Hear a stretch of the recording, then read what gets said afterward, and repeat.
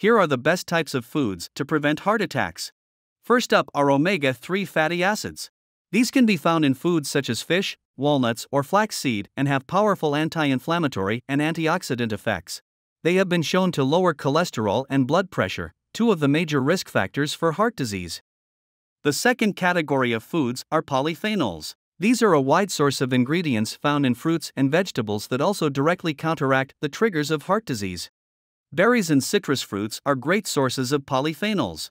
The third category of nutrients are monounsaturated fatty acids. These are found in foods such as olive oil and avocados. See link in the description for a full list of foods that can clean arteries and help prevent heart attacks.